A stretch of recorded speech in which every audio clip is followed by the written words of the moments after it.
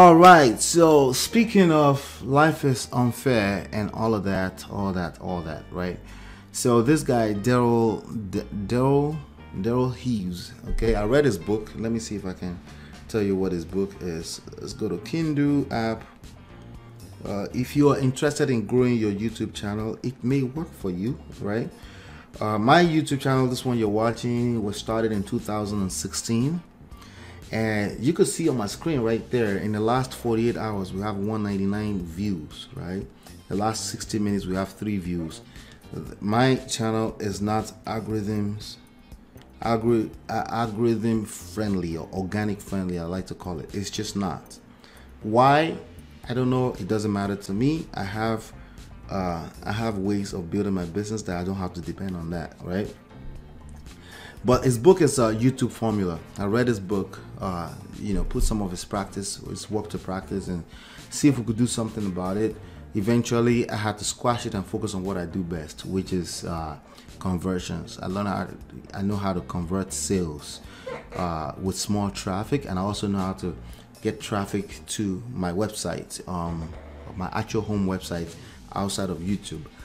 So that's what I focus on. I still leverage YouTube more so as a live streaming platform, and just to put out the content and build a catalog of all of this content, so anyone I talk to, I can reference them, they could go watch. So from that we have a little token of somewhere between 100 and 200 views every 48 hours. It's more than enough for us to build $1 million business here. So now, with that being said, he did a video here, how to grow on YouTube channel. Channel is stuck, what to do, right? So now it depends on what you mean by channel is stuck, what to do. But I've watched the video and it's just repeating the same whatever, then it takes like half of the time to talk about mindset, right?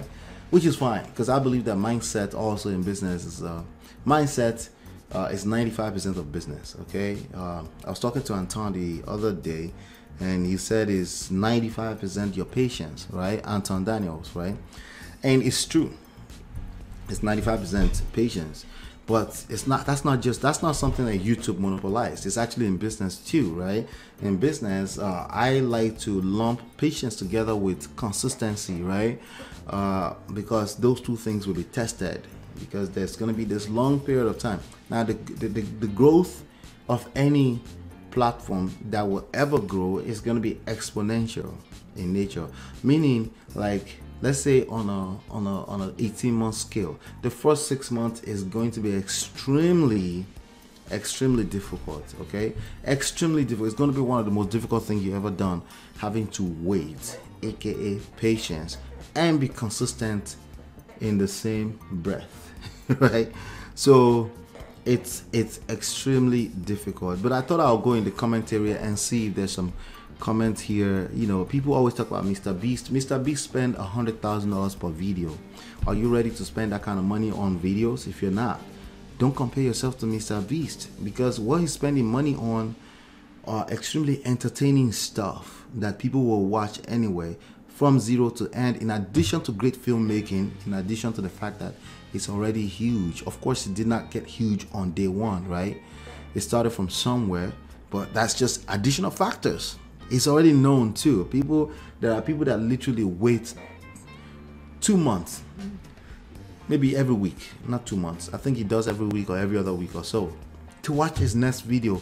And he's the largest channel. This is the guy that mentored him, or that continues to help him. So he knows what he's talking about, but there's also variables beyond your control, right? For example, are you going to spend $100,000 on a video? Probably not. Okay, but there's something that's unique with you. There's something that you know how to do and other people don't know how to do. That's precisely what you need to bring to YouTube. Okay, because there's so many creators. That's precisely what you need to bring to YouTube, and then you charge accordingly to feed your family, or to sustain your boat, or to do things in a sustainable way. All right, channels like Lofi Girl and Chilled Cow don't have new scenes every 5 to 7 seconds.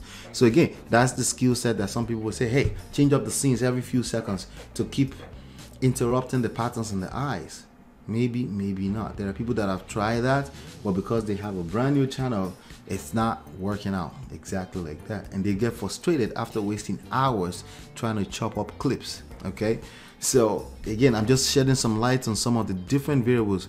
What if most channels in my niche don't care about production value and are still getting thousands of views? See, this is the confusion right here, right?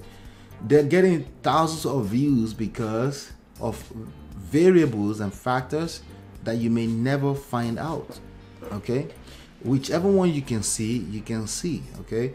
Anything you see me put out on this channel right here is because, if it lasts longer, is because I enjoy doing it. Okay, so for example, right now I just discovered a niche that I really enjoy doing, which is comment reactions, which is what you're watching right here, right?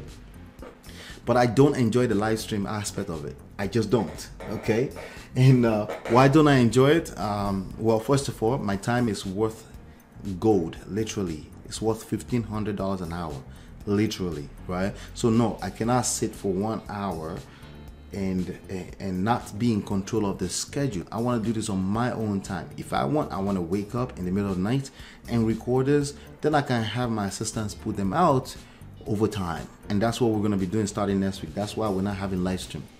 Very simple. Okay, so and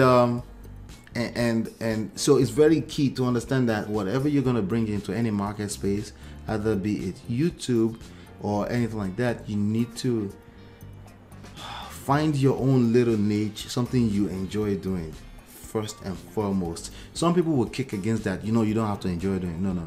So in order to help those people, something you enjoy doing but also extremely productive, that help you become a producer in the marketplace, because at the end of the day, the money you're going to make is going to be a function of the value you bring to the marketplace, right?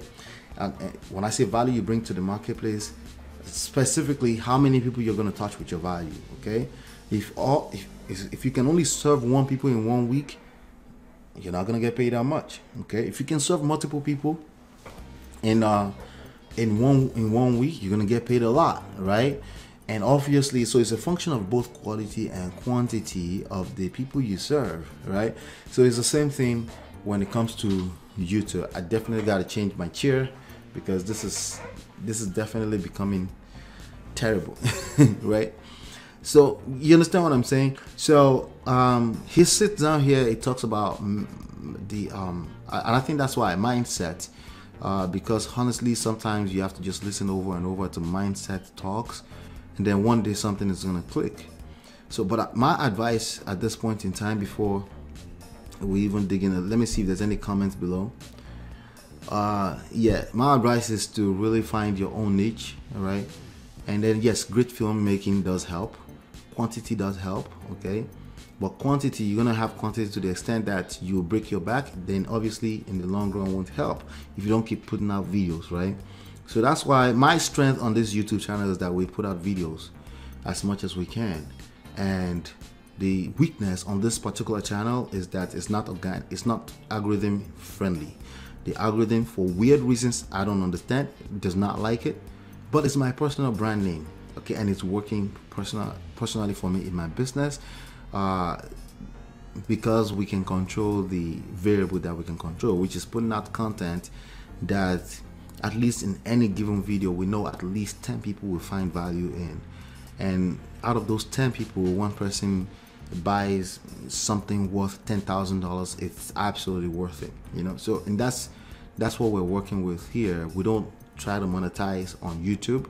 It's just a marketing piece, another marketing piece out there, in addition to the books, in addition to the webinars, in addition to all the ads on Facebook and stuff like that. Definitely need more of the channel breakdowns with analytics. Yeah, so overthinking the stuff, you get into data analytics, you should understand data analytics, but there's limitations to how much analytics can help you. My analytics tells me that, hey, search traffic is your thing, just keep doing that, and that's it. We put out content that are search engine optimized, but also brand optimized. We attract a lot of people that are following other brands, as you can imagine here. Yep, so that's what I had to say on